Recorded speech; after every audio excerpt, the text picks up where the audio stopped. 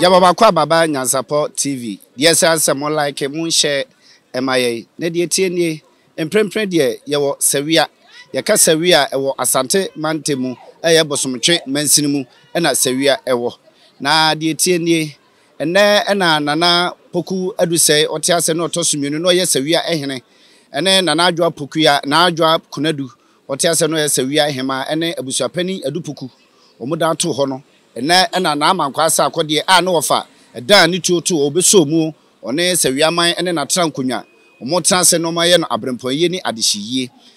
emprempren de sawia na yewo na de tieni na AMANKWA SARKODIE okwa hye batakari atutuo a kire se enne ene oye nananom adehyiye ene abrempon eyi one na trankonwa enti sabre de yewura ofitiemu a wo hye na kotade a wode baba betutuo etwa sawia kuruman ho ahia na akire se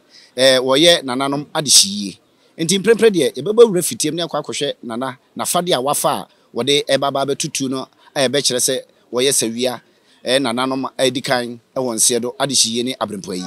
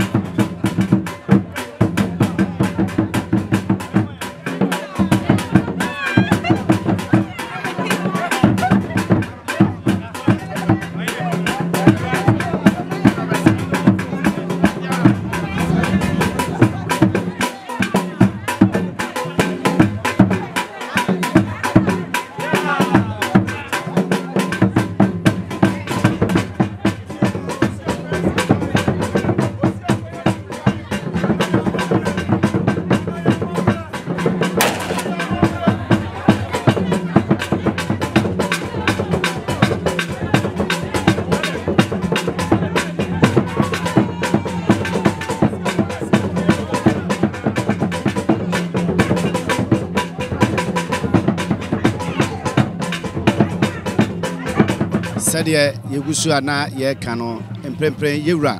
wafa na fadie yehwe batakali sheno ensedie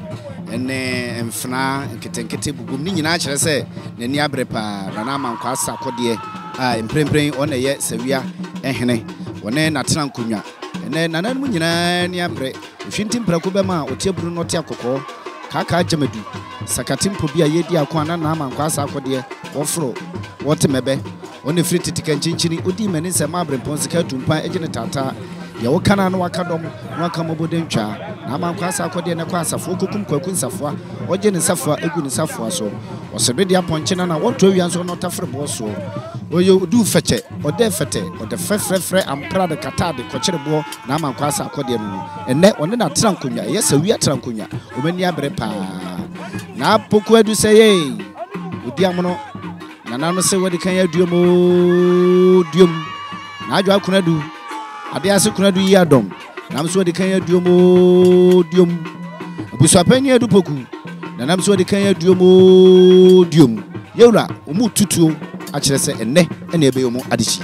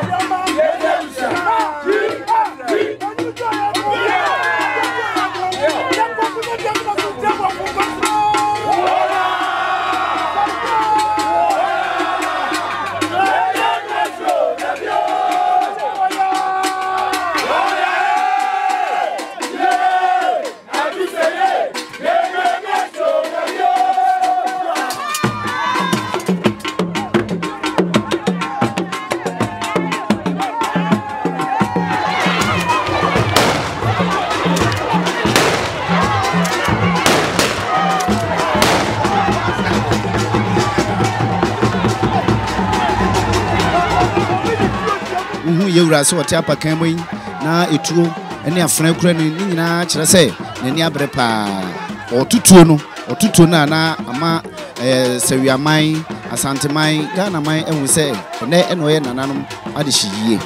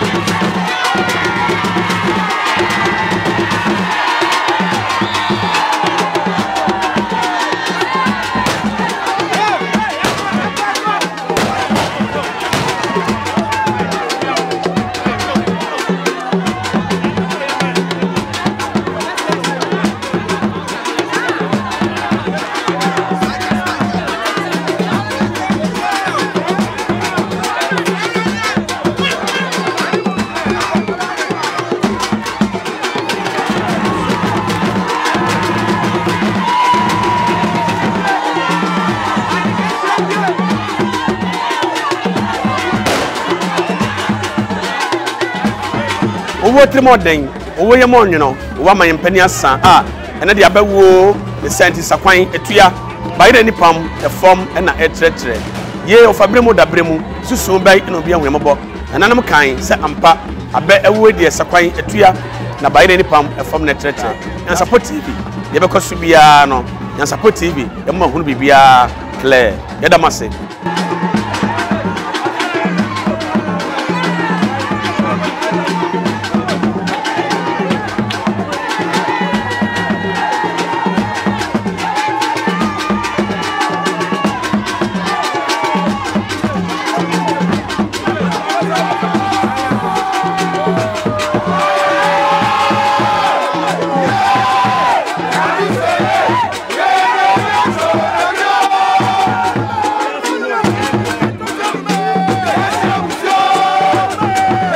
Let's go!